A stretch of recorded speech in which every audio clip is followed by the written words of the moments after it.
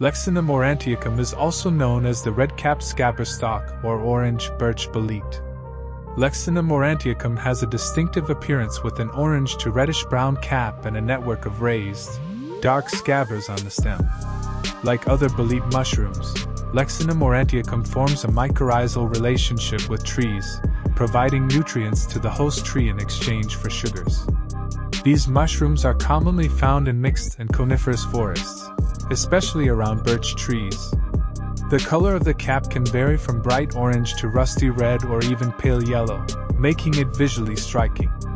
As mycorrhizal fungi, Lexinum aurantiacum plays a crucial role in nutrient cycling and supporting the health of forest ecosystems.